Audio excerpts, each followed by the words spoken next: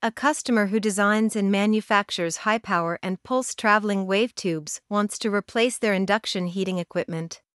The manufacturer uses induction heating to braze the tubing parts in a hydrogen environment.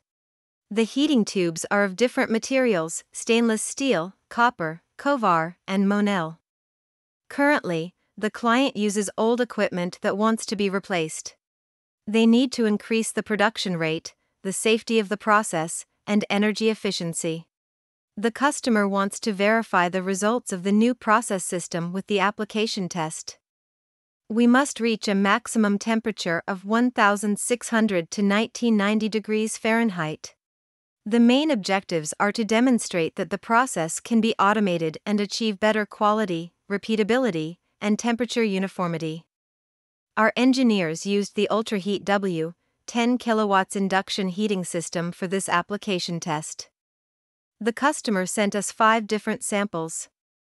We conducted the tests of all samples with 4-turn induction coils. The power supply was set up at 10 kilowatts of capacity and 1900 degrees Fahrenheit temperature. With these settings, we reached very short heat cycle times. The first specimen was heated for 27 seconds, the second for 20, and the last 3 for 2 seconds. In conclusion, a used W10 kilowatts power supply is well suited for this induction brazing application coupled with a custom induction coil. It will allow for a short heating time and precise heat application, which the customer desires.